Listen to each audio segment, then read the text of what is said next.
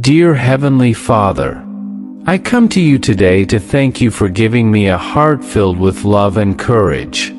Thank you for every moment that I share with my loved ones.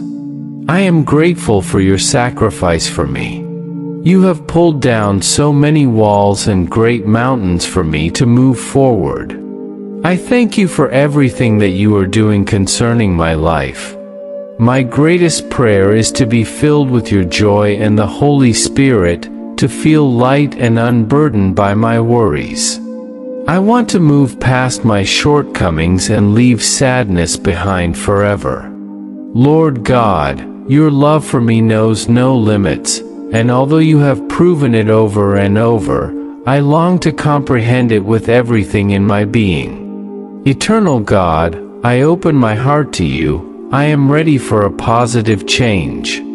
I want to be free from the burdens that are killing my faith in you. I desire to live a blissful life with strength, wisdom, and courage.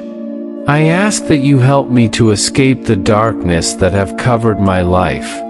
Give me victory over the stumbling blocks on my way. Let today be the start of a new season, a new era where everything will go perfectly in my life. I declare that I shall overcome the doubts bringing discouragement to me. Faithful God, your promises are true. Your ways are everlasting. Enlighten my heart to discern the times and seasons.